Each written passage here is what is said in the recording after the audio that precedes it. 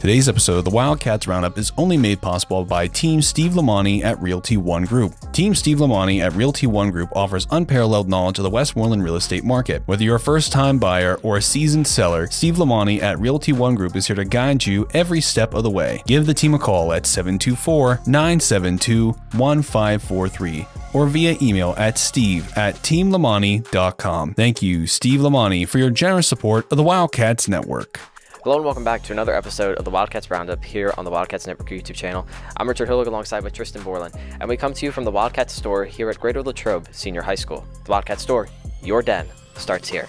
And Tristen, it is basketball season finally here at Greater Latrobe, and last year for the Lady Wildcats was one in which this team coming in had a lot of questions that started the season, but at the end of the season it left off with a lot of intrigue. No, you're absolutely right, Richard. I mean, last season when we were talking about this, and it's crazy to think this was a year ago, that we were here at this store talking about the Lady Wildcats season once again. But we're back, and I think what's really interesting about the Lady Wildcats team this year is that they found something that is really important for a team when they start out the year, and that's an identity.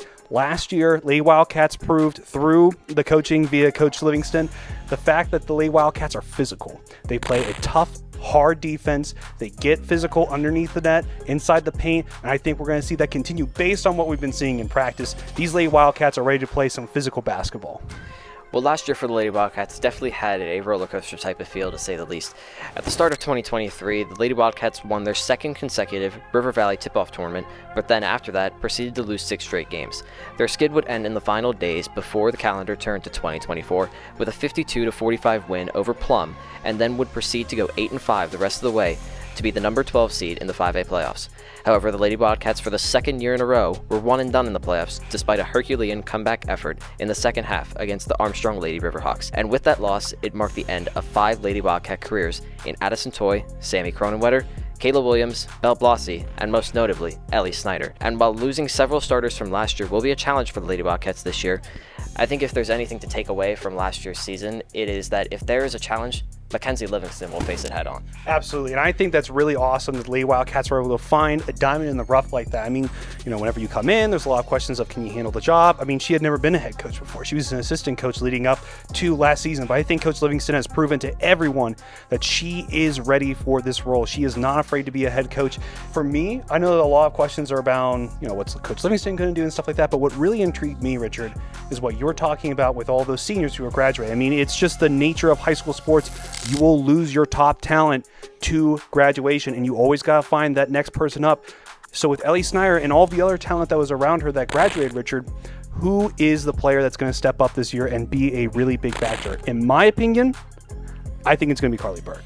And you mentioned Ellie Snyder. They will have to replace her fantastic efforts that she had last year. She broke the program record for most double-doubles in a season. She hit the 1,000-point mark for the 7th time as a Lady Wildcat and really cemented her legacy, not just as a fantastic basketball player in the girls program, really just cemented herself and her legacy here at Greater Latrobe to walk the halls as one of the best basketball players here at Greater Latrobe.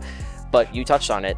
If there's an idea for replicating that production, it will be through the duo of Carly Burke and Maggie Myers. No, absolutely. And I think, and this game always stands out to me, how big of an impact Maggie Myers was whenever Hempfield came here to the den and she put on a show. I can't name her stats off the top of my head, but I do distinctly remember not only the Latrobe Bulletin writing about her, but the Trib HSSN as well, writing big stories praising Maggie Myers for her efforts in the game against Hempfield. So I'm very excited to see what she's going to be able to do this year. And you're right, Richard. And isn't it interesting, at least for my time, I haven't been around here for as long as you have, Richard, but isn't it interesting how every year there seems to be at least 1 or 2 stars that really define the program itself? I mean, you even went to school with some of those girls. Yeah, it's truly remarkable if you think about it, just the amount of talent that they're able to produce on a year-to-year basis. Well, year number 1, Mackenzie Livingston got the Lady Wildcats back to the playoffs in 2024. What does year number 2 have in store? We'll find out from head coach Mackenzie Livingston on the Wildcats Roundup next. Folks, thanks for joining us here on the Wildcats Network for episode number 11 of the Wildcats Roundup. Tristen Borland here alongside King Richard Hillwig. and also your 2023 to 2024 WPIAL 5A Section 3 Coach of the Year, Coach Mackenzie Livingston. Coach, first of all, thank you for taking so much time out of your day to speak with us here on the Wildcats Network. It is truly a pleasure. But before we talk about your players and kind of the season that you have coming up, how about that new gym, that project that they worked over during the summer and the fall? You now finally get to play in it, and hopefully you're going to christen it with some pretty awesome girls basketball. Yeah, no, first I want to thank you guys. I mean, you do a phenomenal job. You know, this Wildcat Network is just, it's amazing. So thank you, first of all. But no, that gym, I mean, as soon as we could get in there, the girls were itching to get in there, myself included. They did a phenomenal job. The floor looks great. Super, super excited to get in there. The last time we talked, the new section was just announced back in, I believe that was June. What have you done from that point to now to kind of really get you guys going here in the month of November to get things going once December hits? Believe it or not, we actually got Indiana in our section, and so we've been in their summer league, we've been in their fall league, so kind of getting familiar with some of our competitors already. So that's been kind of something nice that we were able to do, you know, seeing the section early on.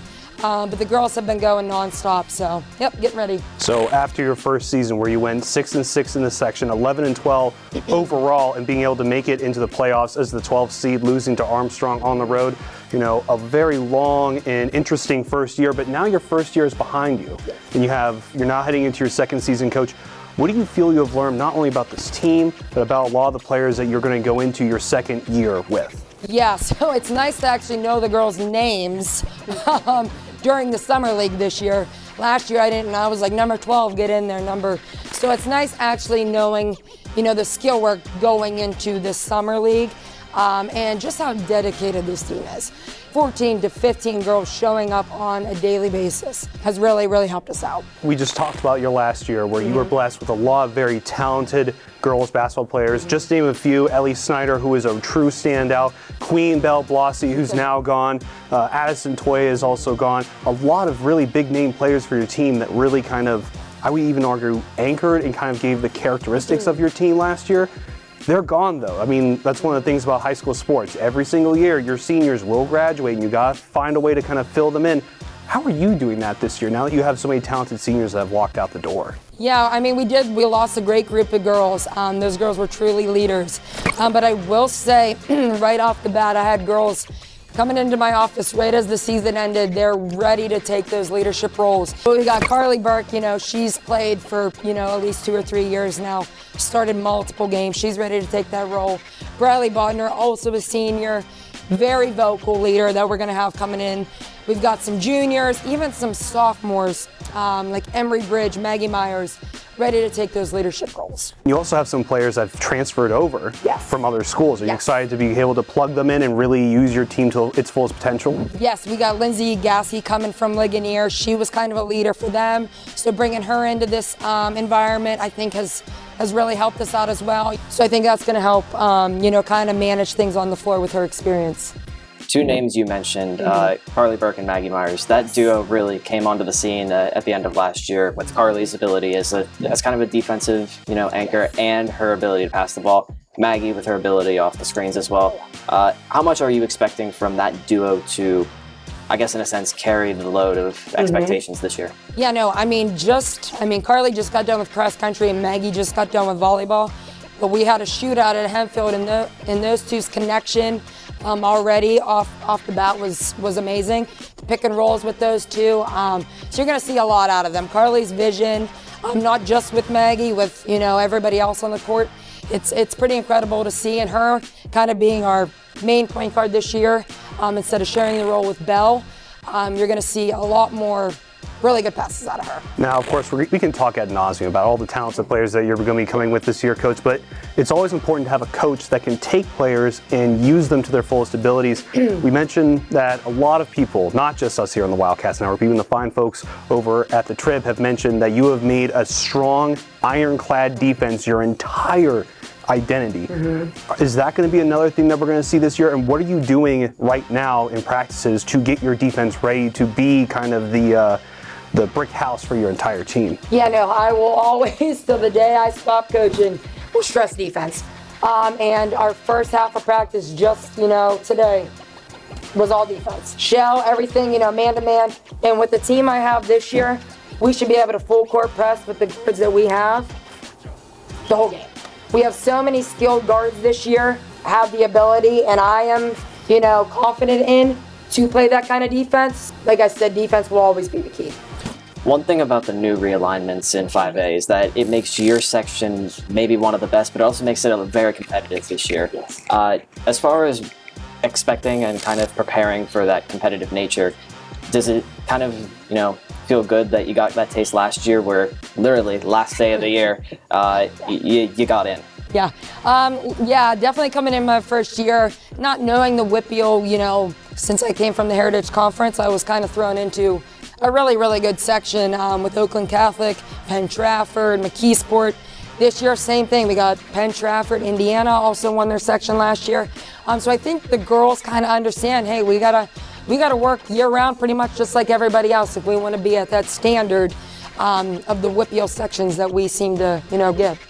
How important will the next 2 weeks be for your team as you prepare for the beginning weeks of December, where it wasn't necessarily pretty last year in December, but how important will it be to try and hit the ground running right away now? Yeah, so we got 2 tip-off tournaments. Our first one's starting in November. I don't know if I've ever played a game in November in the years past, so they gotta get things going quickly here. That's what I've been stressing to them. We've got to hit the ground running soon. So these scrimmages coming up are very critical. We've got to be sharp from the jump. And if our offense isn't flowing or they're not, used to playing some of them with each other right off the bat, that's where defense comes in. Get the stops. If they got to be ugly wins right off the bat, low scoring games, that's fine. So A win's a win's a win, right? Exactly. Now, Coach, the last question that we have for you for our roundup today. Now, this question is going to be a little bit biased, and I think you kind of touched on it before we got started. For you as a coach, and not just as a coach, but as a fan of the black and orange, what does it mean to you to have a team like the Wildcats Network that covers, we don't cover all your games, but we cover as many as we possibly can, and we do it to the best of our ability every single night. What does that mean to you that I'm sure you hear parents talk all the time about, oh, we couldn't make it to the game, but we could at least watch it? I mean, honestly, this network is phenomenal. Like I said, not only, I have family out of state, so does my, coaching staff, so does my players. So just for them to see the atmosphere, the girls, they can see game by game, and, these kind of interviews you do with not only me, but the players as well, spreads positive culture, good things. Well, Coach, for me and Tristen, thank you for doing this this afternoon. And with that, this wraps up another episode of Wildcats Roundup. Thank you for watching. Please make sure to follow all of our socials for the latest regarding Greater Latrobe Athletics. Thank you. Come to the games.